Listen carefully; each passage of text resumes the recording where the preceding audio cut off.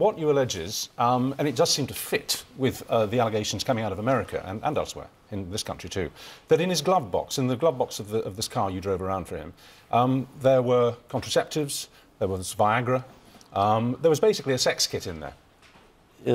He always using, you know, his medicine because he was sick, definitely a sick man, and sometimes he took Viagra, you know, Viagra, yes. And what about his incredible situation with girls every time?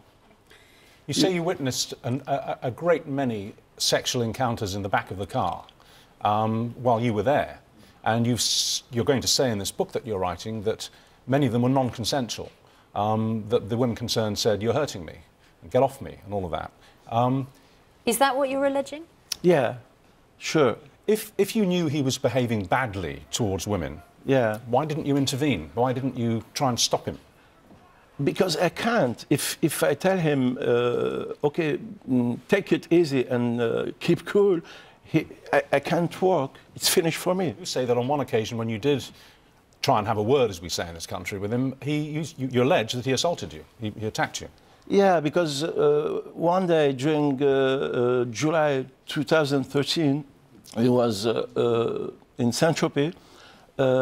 He was busy with lunch business with Uma Thurman and Quentin Tarantino in the beach of 55, and then I dropped them, and at the end of the evening, after the dinner, he told me we go back to the hotel, his Biblos hotel in Saint-Tropez, and on the way he stopped the car, let me stop the car and speak with these people in the phone. And he gave me his cellular phone, and I was speaking to two girls, and he keep the address and we go to bring them.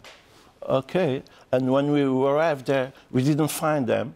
So he comes very nervous with me, and he crushed my face, and he broke my view glasses, and he broke my things, and he was very, very, very excited, and because no girls. So you're painting a picture there. So I told him, now I stop the car and stop to crash my face, stop to be nervous with me, because I come nervous also, and maybe I will crash the car. And what do you want? Choose. You want to go to the hospital or to the cemetery? He told me, no, Mickael, don't kill me. I said, okay, don't kill Mickael. And I bring him back to his hotel, and he still continue, go back and bring me these girls and come here. I said, you are definitely sick. I stopped to work with you. And I called my lawyer. My lawyer told me, go to the hospital, go to the police station. And did you go to the police station? Yes.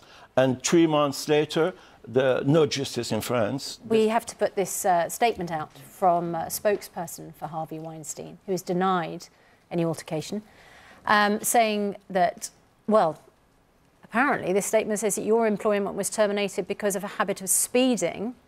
You did not organise meetings of any kind for the producer.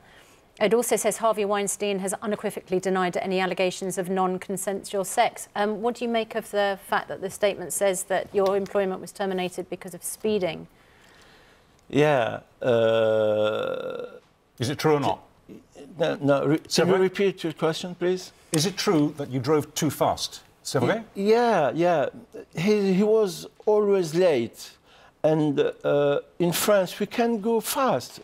If there is a LED light, you have to stop your car. All right, so you're he told me, no, go, I decide for you. Okay. I'm losing my license, Harvey. No, go, Mickael, and I tell you, go. Okay. Well, it sounds like a nightmare.